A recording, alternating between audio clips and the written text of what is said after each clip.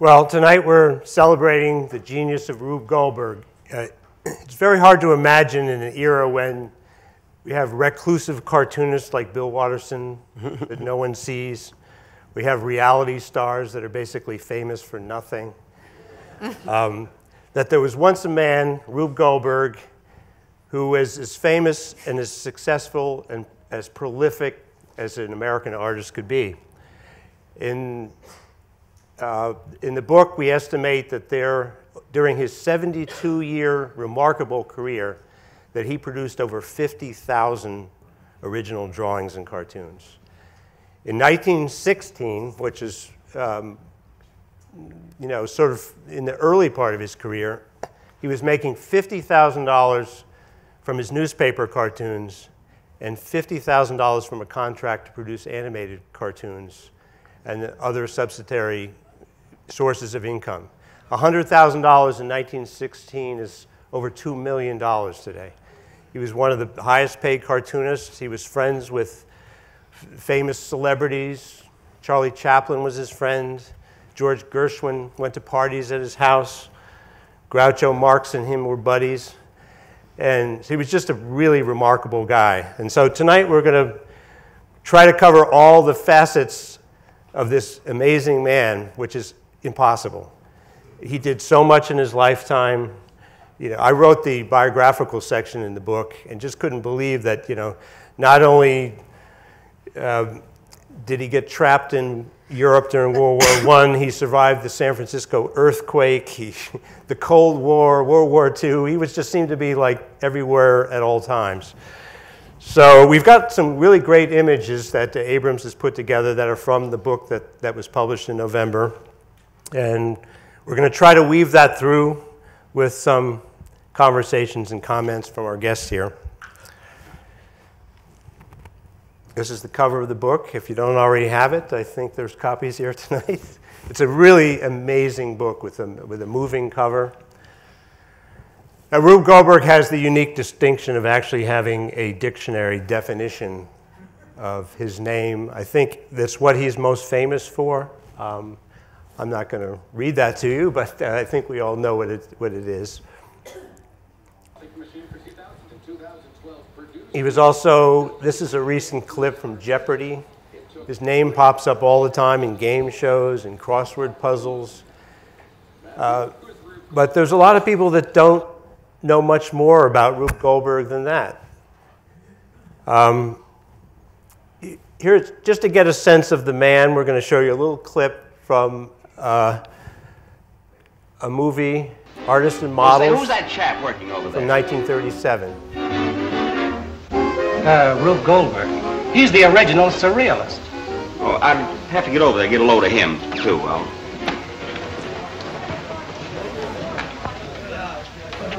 Hello. Hello. My name is Mac Brewster. Mine's Goldberg, Rube Goldberg. Oh, yes, I know your comic strip, Lollapalooza. Thanks, old man. I'll do as much for you sometime. Isn't she beautiful? I'll say. Oh, do you mind if I look over your shoulder? No, I'd love it. It annoys me terribly. Thanks. Oh, I don't want to appear critical, but haven't you got her left arm just a little bit out of place? That's her foot. Oh, yes, that explains the shoe. Well, it's all finished now. What do you think of it? You mean to say this is her? Yes, I saw her up there and brought her down here. Well, the trip certainly didn't do her any good. A good likeness, really. I'm proud of it. Well, you mean to tell me that that's art? No, that's Sam. That's Art with the beard. Oh. And what connection has he with the model? That's her grandfather. I know him well. He's an eccentric old fellow, isn't he? He cuts his own beard. He's mad at the barber. Oh, well, I can understand that. Yeah, I don't blame him at all. And look, this bird cage over here, what's that? That's not a bird cage. Oh, yes, of course not. There's a bird in it. You know, Mr. Brewster, I'd like to do your picture sometime. Well, that would be nice. You mean, well, if you did my picture, would I look like that? You look like that already. Say, I do, don't I? I do. Well, so long. So long. You know, you and I must go out together sometime and have our heads examined. Oh, why bring them along? Oh, that's right. We'll have more fun alone. Goodbye, Mr. Brewster. Goodbye, Mr. Goldberg. Goodbye.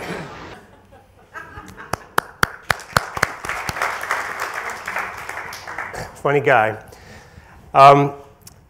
So we're going to start talking at the beginning a little bit about, with Jennifer, about growing up with this wonderful man as a grandfather. Of course, that's Rube on the left, sort of late in life.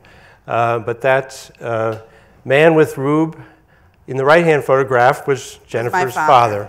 And this is right up front in the beginning of the book, a book which took 7 years in the making. And that picture where he is with his suspenders and his bow tie and his cigar is really how I remember my grandfather. So that I wanted that up front. And then, of course, the dedication, because my dad had started this project with Charlie Kochman and I finished it. So I dedicate it to them. And who's that? Believe it or not, I have hundreds of pictures of me with my other grandparents, my set of grandparents on my mother's side. This is the only picture I have with me with Rube. And I look totally miserable. So that's it. And we would play croquet out at the beach. That was a little beach house in Ashroken, Long Island, which is just to the kind of, it's in Northport, actually. And that little house had been his studio, and they had a big house adjacent. They eventually sold the big house, made the little house a beach cottage, and my parents would leave me there for extended periods of time, much to my chagrin, because I didn't like the beach. I hated the sun. I didn't like to swim, and so I was miserable. But what we ended up doing, and if you go to the next slide, I'd play rounds of canasta all day long with my grandmother until she couldn't stand it anymore. And then Rube had to entertain me. So we would do things like puzzles and draw. And these were some of the drawings we did together. So he would draw an elephant, and then he'd hand me the pencil and say, okay, now you draw an elephant. And I would really try hard to copy him. So I think I did considering they weren't traced, I did an okay job. You got an A+. Yes, and what I think it's so funny, he signed it to Jennifer, Grandpa, and then he signed Rube Goldberg. Like he knew it was gonna end up in a book someday. So. And you wrote a wonderful sort of remembrance piece in the book. What were some of Rube's favorite things? Well, you know, the little kind of quirks that I remember, and remember, I was a child when I knew my grandfather. He died when I was 11. I remember him having the biggest ears I'd ever seen on a human being. He would wear shoes when swimming. He was always on time. He loved whipped cream. He could just eat bowls of it. And when Cool Whip came out, it was a new thing.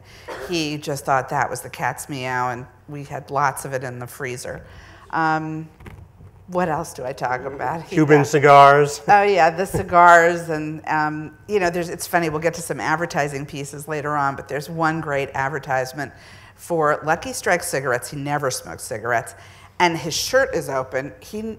Or he was wearing a tie. He never went out without a bow tie, seriously, unless he was at the beach.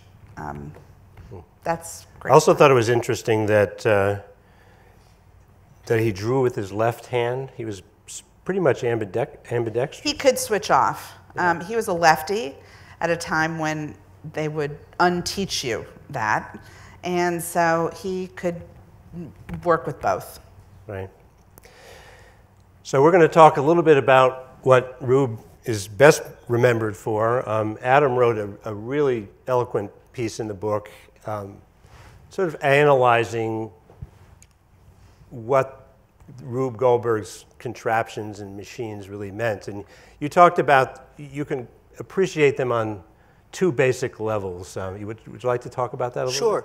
You know, one of the things that fascinates me about Goldberg is that he sort of existed in a couple of different worlds, his art did. And it became apparent to me when I the first time I ever encountered his work actually was not, I was too young to see it in newspapers. It was actually at the Museum of Modern Art back in 1969, there was a very famous show called The Machine, art at the end of the age of mechanical reproduction.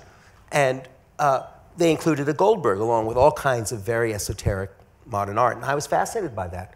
So, and you heard in the Jack Benny movie, right, they call him the first surrealist. So there was a sense from the very beginning that he belonged in an odd way in a world of avant-garde art. At the same time, when I got sort of on his trail a decade ago and I had a chance to meet Jennifer's father and so on, it was plain that, just as you said, Brian, that he really belonged to the Gershwin circle in New York. He was part of an entertainment world, not part of an art world. And yet his art is always moving into that other world. And that's one of the things that fascinated me.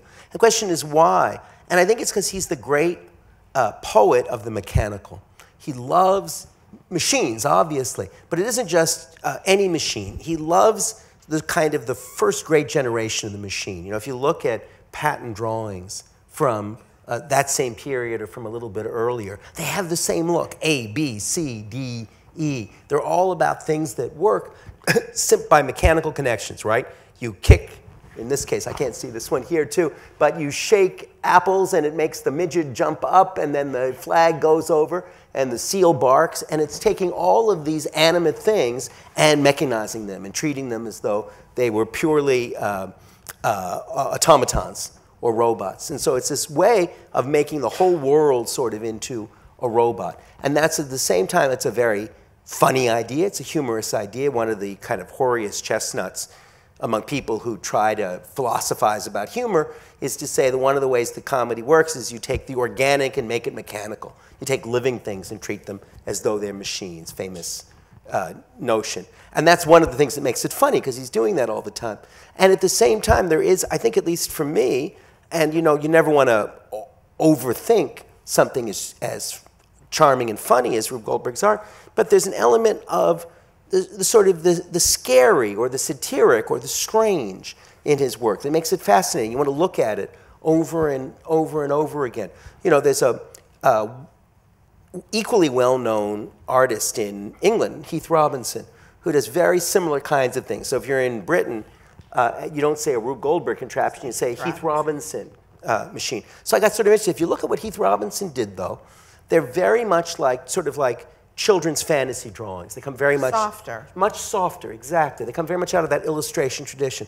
There is, in everything Rube Goldberg draws, there's this kind of hard-edged American precisionist verve and toughness that makes the work sit on this fascinating line between wonderful comedy and something that just touches the edge of mordant satire. And I think that's why we're drawn to him over and over, apart from his stature as an American cartoonist. Right. And, of course, documenting his career is a work in progress. When we started working on the book, I think the first invention was dated at 1916, but at some point in the process, I think it was Paul Toomey came up with yet an earlier invention. And I've learned over the years in comics history never to say first or only. You know, this is the first known invention that has been found so far. Especially because Rube didn't remember this one. I mean, the first cartoon he talked about was in a book that he wrote. So this is an earlier one. Cartoonists are the worst at chronicling their own history, believe me, I know. They're the least reliable sources. No, there is, if I may say, jazz musicians are even worse. If you ever have interviewed a jazz musician. They don't remember anything. They don't remember anything. Says yes, baby. Exactly, exactly. This is a famous cartoon that he did, how to, you know. The self-wiping napkin. Self-wiping napkin, thank you. And it's kind of reminiscent of, in modern times, the feeding machine. Right. And I kind of have a feeling, because they were friends and Rube was in Hollywood during those years, that he might have had a little bit of influence on that feeding machine. The ultimate seal of approval, in 1995, the U.S. Postage Service issued comic strip stamps from the great icons of comic creation, and they used that same image on the postage stamp. This is another device making things more complicated than they really need to be. He had all kinds of different newspaper features featuring the inventions over the years. It's really difficult to, a lot of cartoonists, Chester Gould started Dick Tracy on such and such a day in 1931, and he retired in 1979 or whatever it was. Rube Goldberg would drop a feature and start it again and pick it up and incorporate it into another one, and he was just restlessly creative all the time. These are some more of his inventions. These are that was a later one, and this is a very early one. Beautiful one, yeah. Right. You can tell by the hand. These were inked in by an assistant or a stooge, as they call them, and then the writing was slightly different. Just the line, if you look at them carefully, and the faint one, as you see in the next image, that's a very early one where he did all of it. I think it's widely accepted among sort of aficionados that the series he did for Collier's magazine from the late 20s and the early 30s is some of his best work, and a lot of these are from that series. I think those are. So the Collier's ones were the Professor Butts ones, and Professor Butts was his alter ego. And what was great, Professor Butts would stumble into these great ideas, whether he was, falling down an elevator shaft and he thinks up, a simple way to sharpen your ice skates, or walking through a field of cactuses in his bare feet. He was clumsy at best. Can I ask you a question, Jennifer? I'd never thought to ask you before. That is, did he ever think himself sort of to be the captive of the machines? The machines were so famous, and they were what everybody associated with him, and almost everybody hates their hit. You got it. I mean, especially think about all the musicians out there, and they have to go show after show, and they have to play the song for the audience verbatim. And he, every time he would go into a new chapter of his career, he would really kind of disavow what had come before it. And so when he got into editorial cartooning, he really thought, je suis arrivé. And that was his moment. And then he became a sculptor. He really thought his sculptures were the thing that were the best representation of his art. So, I mean, Al, maybe you can talk about that as a cartoonist and how you feel about your art moving forward. Well, in going through the book and discovering a lot of things that I hadn't seen before, I realized that Rube was a man for all seasons. I mean, most of us are proud of hitting the jackpot just once, but he kept creating new features that became wildly popular. Something as simple as the buttons that said, "I'm the guy who put the word fun in funnel," that kind of stuff, which may sound trite today, but people 60, 70 years ago didn't have so much communication at their fingertips. That's right. And they didn't hear jokes all the time the way we do. We have a surfeit of it. But he just kept, it seems like he was creating a new feature every week. I mean, just the volume of work that he was extremely inventive, extremely creative. And in a way, I sort of feel, even though I think he was just, way, way above me, I must have become a kindred spirit when I was very young, because without even knowing his stuff, like that he was doing Foolish Questions in 1908, on my own, I did snappy answers to stupid questions. And Foolish Questions, I think, ended in 1914, which was 7 years before I was born. So either I'm a plagiarist who can steal things before birth, or there's something in the kindred spirit part. And I also, I love doing inventions for MAD. And I did a book called Al Jaffee's Mad Inventions. And they're not like Rube's, but they're again the need to invent. And I can just feel what Rube must have felt, the need to, all right, be creative, but also to be inventive and break out of the box.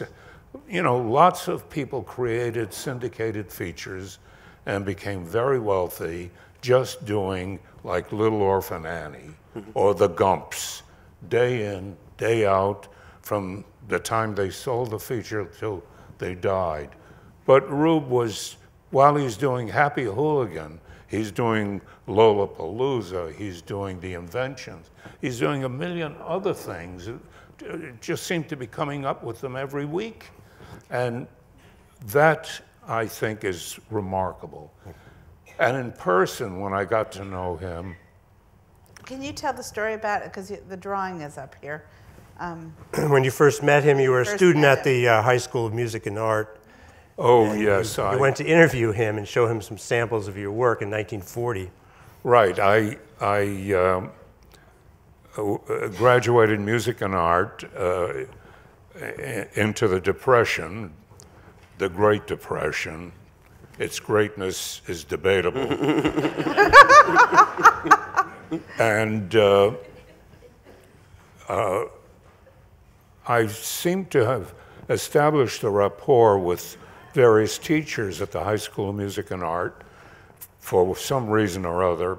And one of them told me that she asked me what I was going to do after I graduated, and I said, well, I would like to be a cartoonist. And she said, my husband and I know the Goldbergs socially, and if you'd like to meet him, perhaps he can help you get started. And so I said, sure, and she arranged for me to meet him.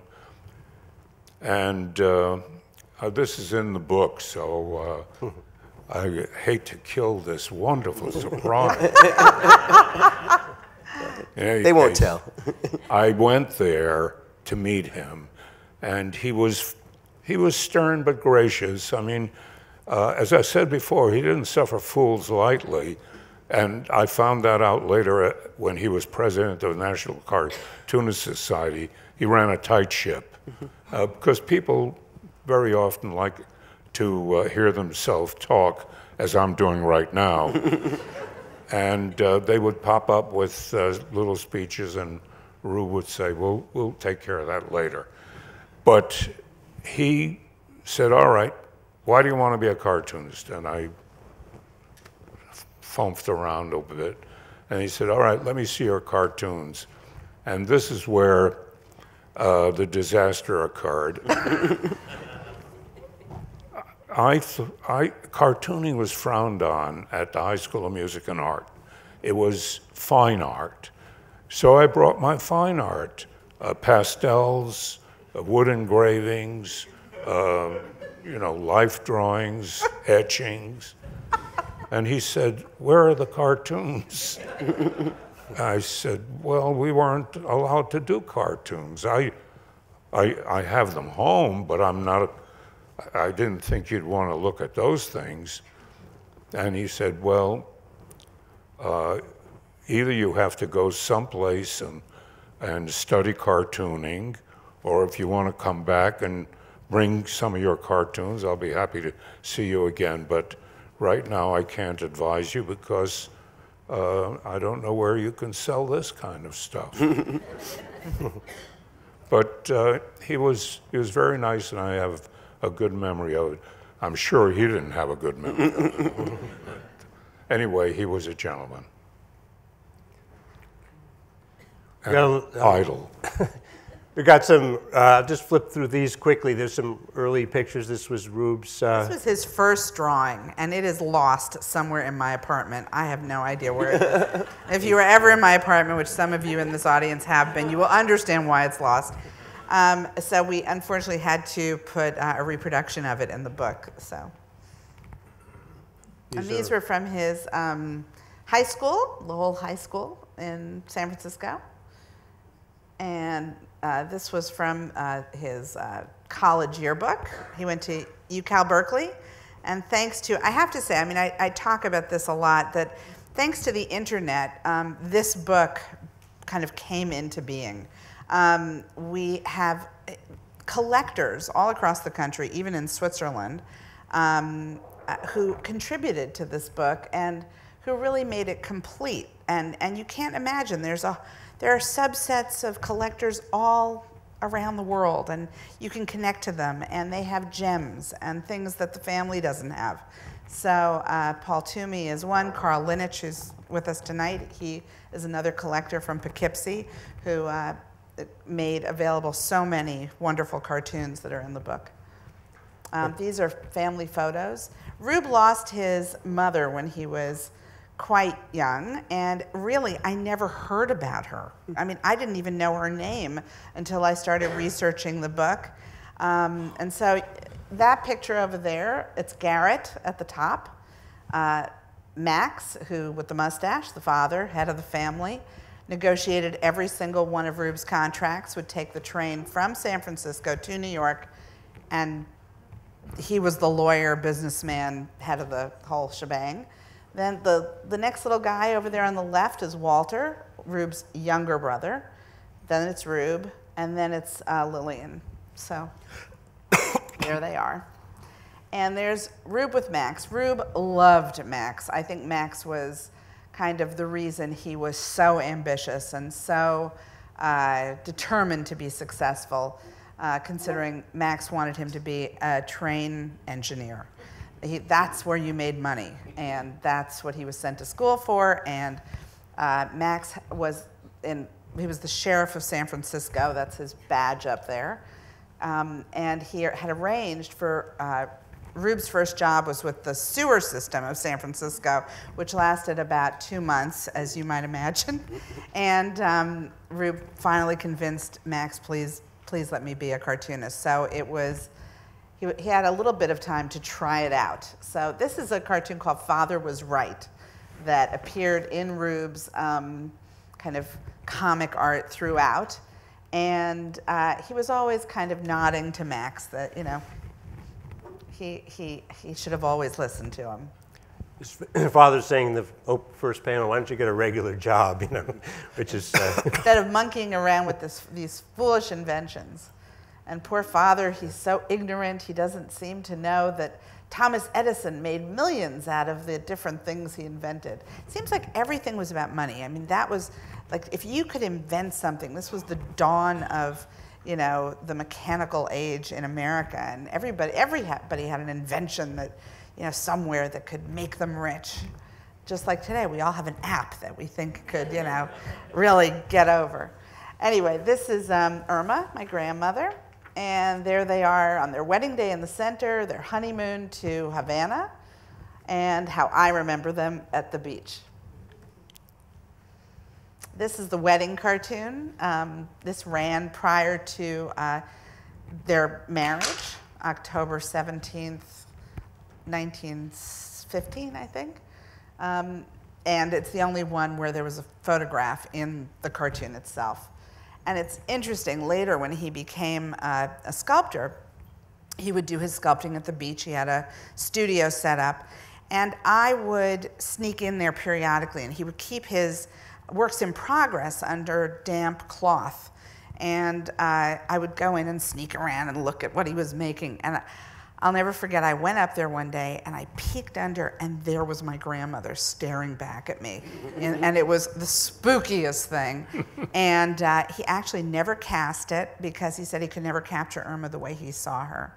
And trust me, it looked exactly like her. So it never got cast. I was probably one of the only people that ever saw it. This is an invention, a simple way to fish an olive out of one of those long neck bottles. And this is in the book. It's lovely, but if you could read the fine print on the olive bottle, it says White Rose. And my grandmother's family began White Rose Food Products, and you'll see their trucks all around the city. Some of you probably buy their toilet paper or whatever. They're still in business. Anyway, that was a nod to that. And this is Rube with his Minerva, one of the first cars in New York City, circa 1910. And this is one of the famous party pictures. So you can see there's Rube. And do we have another circled one? That's Groucho. And that's George Gershwin. My grandmother would always say, oh, and the Gershwin boys would come and play. And they would basically, they'd take all the furniture out of their apartment. They'd line the walls with paper, and then their friends would kind of vandalize the place with their own form of graffiti. Where was the apartment, Jen? It was a house on West End Avenue. It's between West End and Riverside and 75th. I don't know the number, but it was right opposite the Schwab Mansion, which doesn't exist anymore. This is another section of the book that I love because it's very kind of girl-centric, and you don't think of Rube and kind of in the ladies department. And so it was a strip called The Weekly Meeting of the Tuesday Ladies Club. And I love the way he drew women and fashion, and it kind of went into the world of the ladies. And it was sort of like Girls at the turn of the century. And same kind of issues, but different prism. Another photograph of your grandmother with some of her friends dressed up. Well, they would do these crazy tea parties, and they weren't exactly drinking tea. And they're just wonderful. I mean, some of them have been lost to time, and I'm convinced that a family member destroyed them because he didn't want to be embarrassed by them. But there's one of my grandmother in blackface. There's another one of my grandmother dressed up as a woman kissing another woman, and I mean dressed up as a man. Sorry, kissing a woman. But we couldn't find them for the book. Anyway, there they are. These are wearables. These are inventions that you can kind of harness on your body, and I kind of, as a designer, I really like them. There are many, many, many more than we could include in the book, but there's going to be an enhanced ebook that's going to have a lot more of this stuff in it. Now, you were talking about the long-winded speakers that he did not tolerate. So we found a picture of Rube asleep on the dais where someone's talking. Then we found how to get rid of a long-winded after-dinner speaker. And then this one, which is one of my favorite strips, but we only had room for one of them, is people who put you to sleep. And it's all different scenarios of people who put you to sleep. And we've all been there. And he was from an impatient man, temperamentally. Oh, terrible. And on time. Like, you know, and if you were late, that was it. It was over. You had couldn't handle it. I think so much of his great humor from the 20s is observational humor, right, about people having to deal with, you know, cars and other people and subways and, you know, all trains and, you know, just daily life, but how they were coping with it, you know. Brian, can I ask you a question?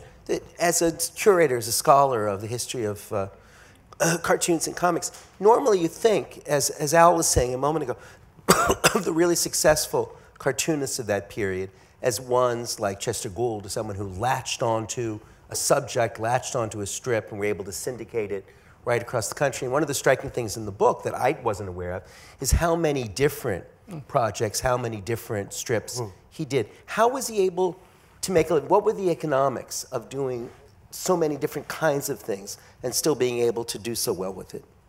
Well, I think he was always sought after. So if he got tired of something, there'd be somebody else to write him a check.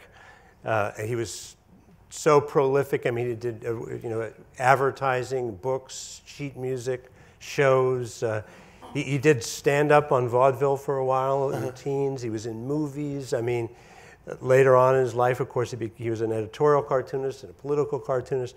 I think some of that probably is the reason why he isn't better known today, because he isn't just you know, Harold Gray, Little Orphan Annie, Chester Gould, Dick Tracy. That's right. Just He was a jack of all trades. Right. And I remember the stories that he would tell at our meetings. And like one of them was that one of the big publishers, where I don't know if it was Hearst or who was the big muck-a-muck in New York, another big publisher.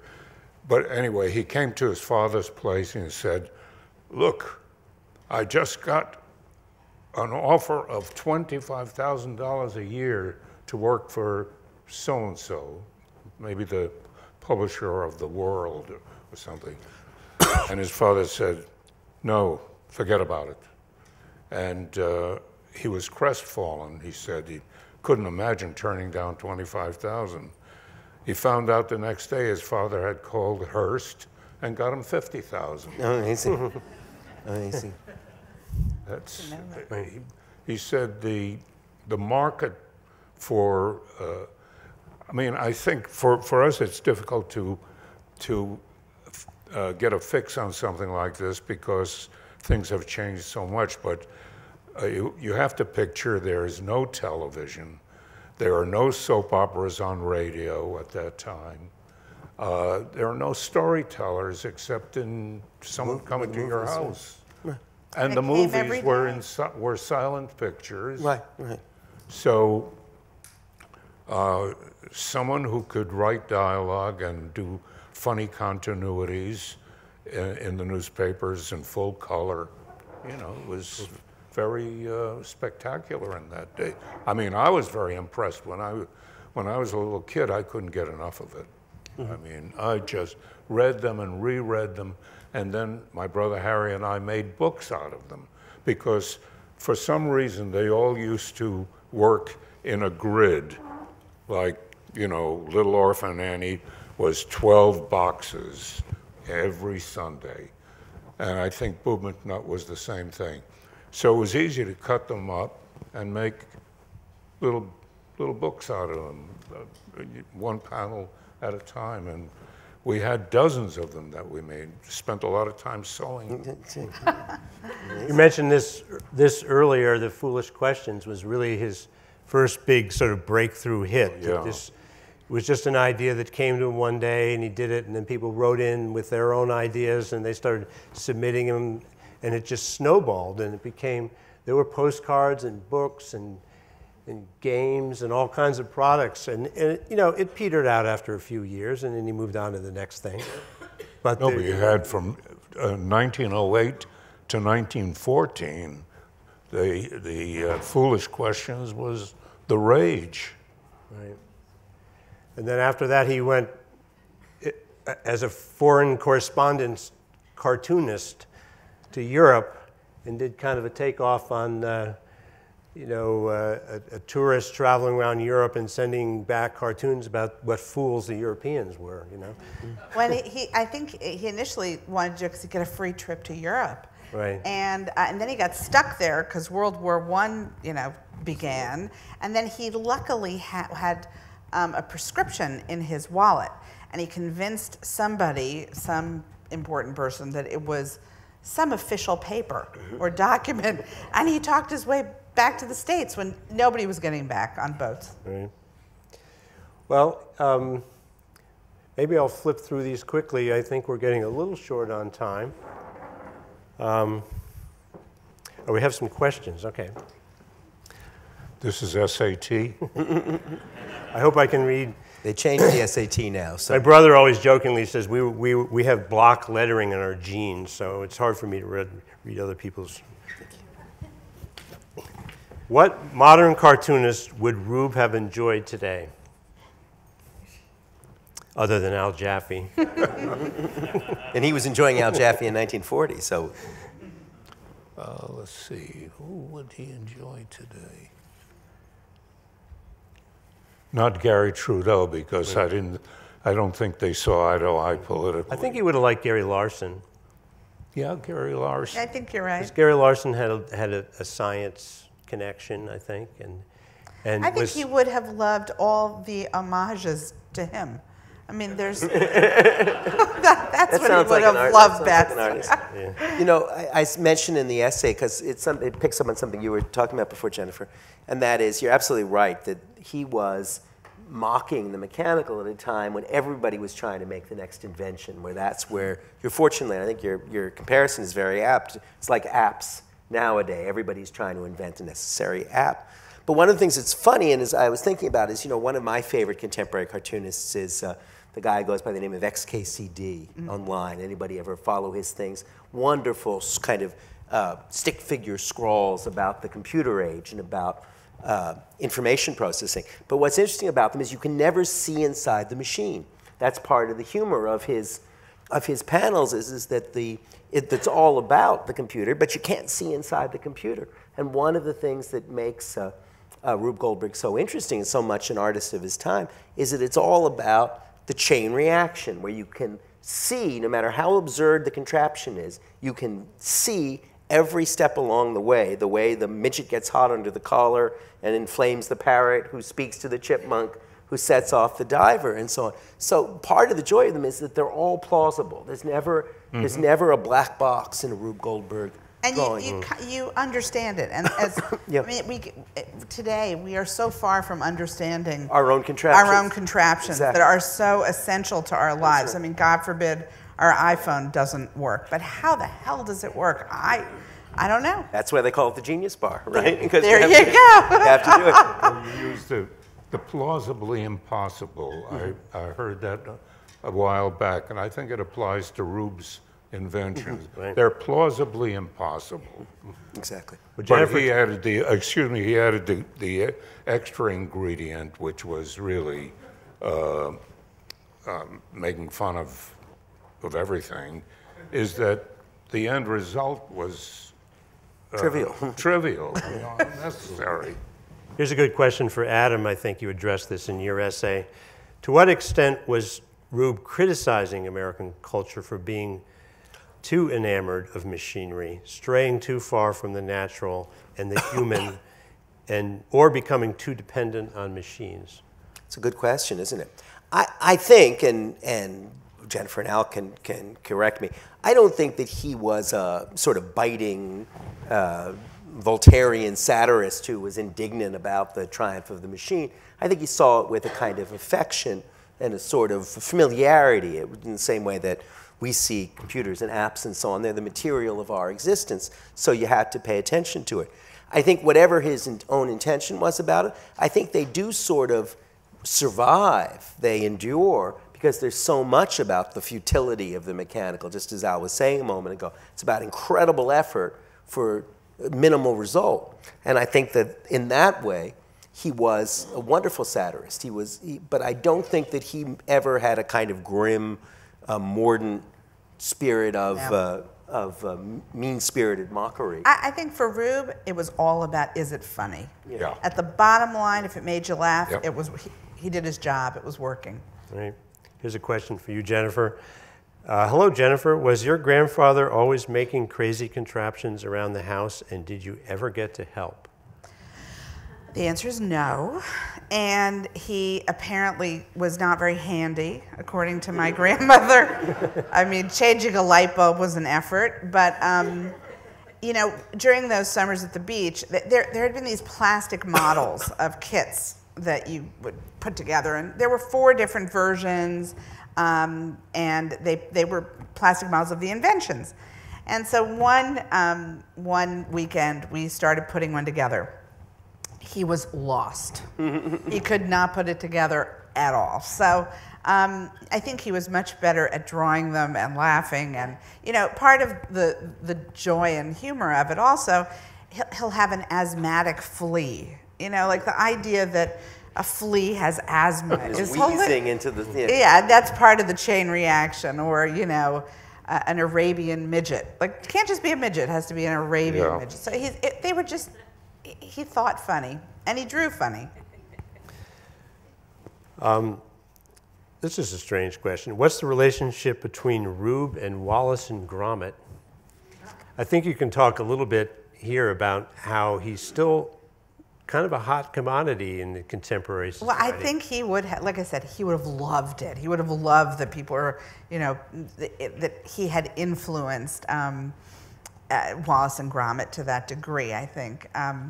He, you know, on the internet, Rube Goldberg machines are, it's almost like a hashtag at this point. If you have a great Rube Goldberg machine and you post it on YouTube, just by using Rube Goldberg in that description will automatically get you thousands, hundreds of thousands, sometimes millions of hits. It's powerful, and it's in and of itself, I believe there is a brand there. We are working hard to Reclaim it. reclaim it. And there's all kinds of exciting things in the future that at rubegoldberg.com you can learn about, but one of them is a theme park ride. Who does not want to take the Rube Goldberg roller coaster? And I always say, sometimes I think I'm on it already.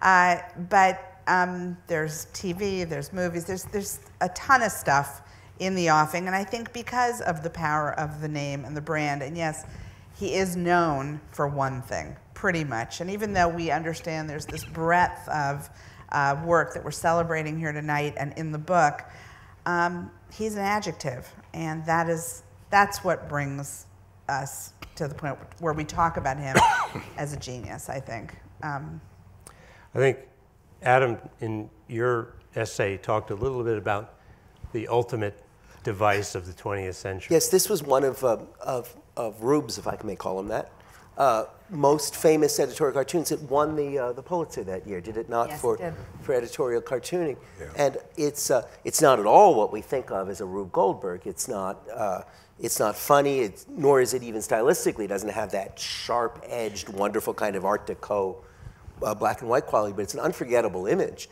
of a little ordinary house and an ordinary family balancing, again, not unlike the cabin in Chaplin's The Gold Rush, on the edge of nothingness, on the edge of an abyss. Total destruction of the atomic bomb, the fat boy. And you can see it's world destruction on the one hand and world control of atomic energy on the other. And it was chilling for me when I came upon it, when I was thinking about what I was going to write, because of course, this black object here is the ultimate chain reaction. That's the most famous chain reaction of the 20th century was Enrico Fermi's in a Chicago squash court when they realized, oh yes, you could do that. You could make a chain reaction where the midget kicked the diver, and the diver kicked the asthmatic flea, and the asthmatic flea kicked the atoms, and the world blew up. And that's it's an astonishing thing that at some level he made this last unforgettable image of the dystopian ends of mechanical chain reactions. Somebody asked here, is there a museum of cartoon art? And I can answer that question. I used to work there, actually, when I first got out of college in 1974, and it moved around, and long story, but the latest iteration of the Museum of Cartoon Art, it just opened at Columbus, Ohio. Ohio State University opened a state-of-the-art institution called the Billy Ireland Cartoon Library and Museum. It opened in November, and there was a Rube Goldberg invention device cartoon in the opening exhibit. And next March 22nd, they're opening up the next big exhibit, which is a retrospective of Calvin and Hobbes and Bill Watterson, and also Richard Thompson, who's a talented cartoonist that does cul-de-sac. And we should mention your father, I'm certain, is included in...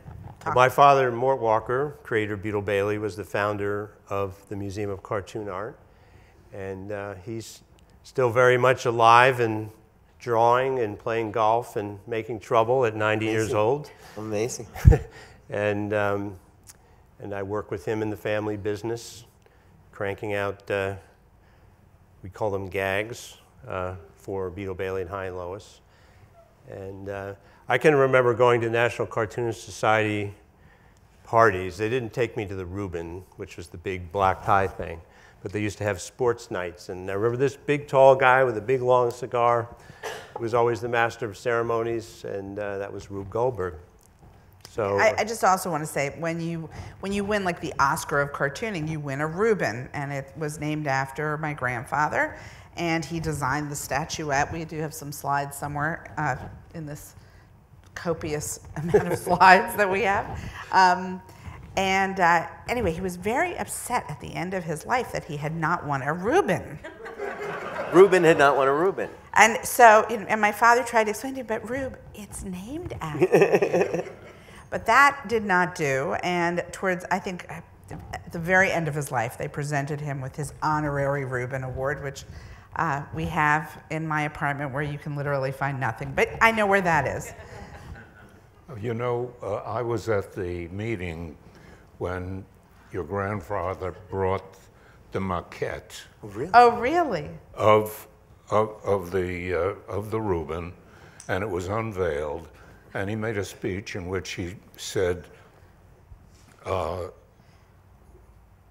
Oscars are given out to people with, you know, some with dubious talent, where we have stars in our organization who get an annual piece of paper that says, you know, Congratulations. You got the most votes for the cartoonist of the year.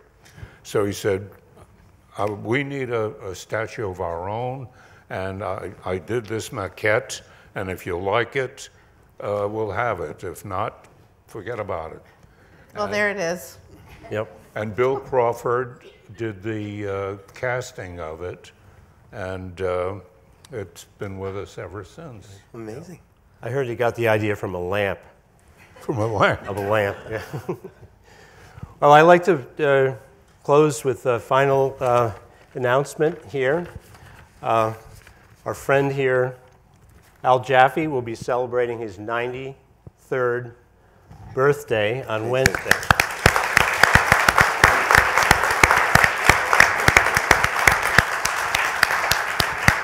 We'd like to sing Happy Birthday. Happy birthday to you. Happy birthday to you. Happy birthday, dear Al. Happy birthday to you. Are you one? Are you two? Do you have? This will guarantee that I won't have another birthday. Al, do you have a snappy answer to the stupid question when someone asks you, how old are you, Mr. Jaffee? No, I don't have a snappy answer. No. Well, thank you very much for coming Thank tonight. you. And, Thank you.